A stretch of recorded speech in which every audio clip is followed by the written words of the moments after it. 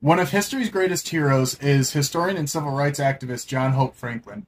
Franklin was born on January 2nd, 1915, and lived to March 25th, 2009, where he passed away at the age of 94. Franklin was known for his survival of the Tulsa race riots in 1921 alongside of his father.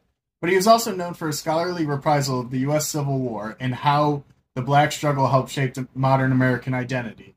He also developed African American programs at colleges and universities and received the U.S. Medal of Freedom in 1995. He also helped write the legal brief for Supreme Court case Brown v. Board in 1954, which sought to end segregation within the American school system.